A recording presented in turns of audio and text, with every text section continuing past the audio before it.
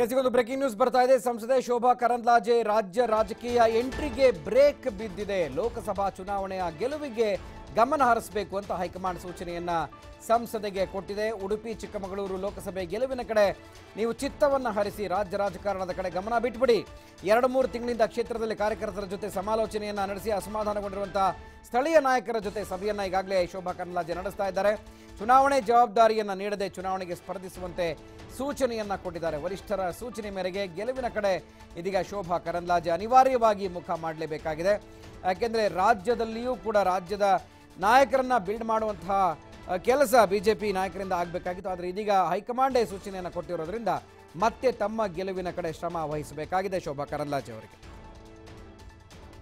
ಈ ಬಗ್ಗೆ ನಮ್ಮ ಪ್ರತಿನಿಧಿ ಪವನ್ ಮತ್ತಷ್ಟು ಮಾಹಿತಿಯನ್ನು ಕೊಡ್ತಾರೆ. ಪವನ್, ಶೋಭಾ ಕರಂದ್ಲಾಜೆ ಅವರಿಗೂ ಕೂಡ ಸಾಕಷ್ಟು ಆಸೆ ಇತ್ತು ರಾಜ್ಯ ರಾಜಕಾರಣದ ಕಡೆ ಮರಳಬೇಕು, ಸಂಸದ ಜವಾಬ್ದಾರಿಯನ್ನ ಕಳಚಿಕೊಂಡು ಅನ್ನುವಂಥದ್ದು. ಆದರೆ ಈಗ ಹೈಕಮಾಂಡ್ ಸೂಚನೆ ಸ್ಪಷ್ಟವಾಗಿ ಕೊಟ್ಟಿದ್ದೆ, ಏನು ಹೇಳಿದೆ ಅವರಿಗೆ ಅಂತ? ಗುರುಪ್ರಸಾದ್, ಸಂಸದೆ ಶೋಭಾ ಕರಂದ್ಲಾಜೆ ಅವರಿದ್ದಾರೆ ಸದ್ಯದಲ್ಲೇ ರಾಜ್ಯ ರಾಜಕಾರಣಕ್ಕೆ ಮರಳಬೇಕು ಅನ್ನುವಂತ ಒಂದು ಇಂಗಿತ ಇಟ್ಕೊಂಡಿದ್ರು. ಯಾಕಂದ್ರೆ ಮುಂಬರುವಂತ ದಿನಗಳಲ್ಲಿ ಈ ಮೈತ್ರಿ ಸರ್ಕಾರ ಬಿದ್ದು ಬಿಜೆಪಿ ಸರ್ಕಾರ ಆಡಳಿತಕ್ಕೆ ಬರುತ್ತೆ, ಯಡಿಯೂರಪ್ಪನವರು ಸಿಎಂ ಆಗ್ತಾರೆ ಅನ್ನುವಂತ ಒಂದಿಷ್ಟು ಆಸೆಗಳು ಬಿಜೆಪಿ ಮುಖಂಡರಲ್ಲಿದೆ. ಶೋಭಾ ಕರಂದ್ಲಾಜೆ ಅವರು ಕೂಡ ಯಡಿಯೂರಪ್ಪನವರು ಆಪ್ತಪಣದಲ್ಲಿ ಗುರುತಿಸಿಕೊಂಡಿರೋದ್ರಿಂದ ರಾಜ್ಯ ರಾಜಕಾರಣಕ್ಕೆ ಮಳೆದ್ರು ಒಳ್ಳೇದು ಅನ್ನುವಂತ ಒಂದು ಇಂಗಿತವನ್ನ ಇಟ್ಟುಕೊಂಡಿದ್ರು. ಆದ್ರೆ ಹೈಕಮಾಂಡ್ ಅದಕ್ಕೆಲ್ಲ ಬ್ರೇಕ್ ಆಗಿದೆ ಅನ್ನುವಂತ ಮಾಹಿತಿ ನಮಗೆ TV5ಗೆ ಖಚಿತವಾಗಿ ಲಭ್ಯವಾಗಿದೆ. ಲೋಕಸಭೆ ಚುನಾವಣೆ ನೀವು ತಯಾರಿಯನ್ನ ಮಾಡ್ಕೊಳ್ಳಿ, ಉಡುಪಿ ಚಿಕ್ಕಮಗಳೂರು ಕ್ಷೇತ್ರದಿಂದ ಸ್ಪರ್ಧೆ ಮಾಡಿ ಅನ್ನುವಂತ ನಿಟ್ಟಿನಲ್ಲಿ ಹೈಕಮಾಂಡ್ ವರಿಷ್ಠರು ಸೂಚನೆಯನ್ನ ಕೊಟ್ಟಿದ್ದಾರೆ ಅನ್ನುವಂತ ಮಾಹಿತಿ ಇದೆ.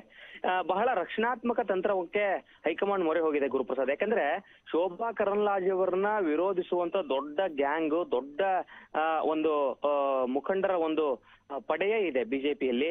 ಹೀಗಾಗಿ ಆ ಒಂದು ಪಡೆ ವಿರೋಧಿಸ್ತಾ ಬಂದಿದೆ. ಯಡಿಯೂರಪ್ಪನವ್ರನ್ನ ಎಷ್ಟು ವಿರೋಧಿಸ್ತಾರೋ ಅಷ್ಟೇ ಶೋಭಾ ಕರಂದ್ಲಾಜೆ ವಿರೋಧಿಸುವಂತ ಮುಖಂಡರು ಕೂಡ ಇದ್ದಾರೆ. ಹೀಗಾಗಿ ನಾಳೆ ಭಿನ್ನಮತ ಬರಬಹುದು ಅನ್ನುವಂತ ಒಂದಿಷ್ಟು ಮುನ್ನೆಚ್ಚರಿಕೆ ಕ್ರಮಗಳಿಂದಾಗಿ ಸದ್ಯ ಶೋಭಾ ಕರಂದ್ಲಾಜೆ ಅವರು ರಾಜ್ಯ ರಾಜಕಾರಣಕ್ಕೆ ಬರೋದು ಬೇಡ ಅನ್ನುವಂತ ಹೈಕಮಾಂಡ್ ನವರು ಸೂಚನೆ ಕೊಟ್ಟಿದ್ದಾರೆ. ಓಕೆ, ಥ್ಯಾಂಕ್ ಯು ಪವನ್ ಮಾಹಿತಿಗೆ.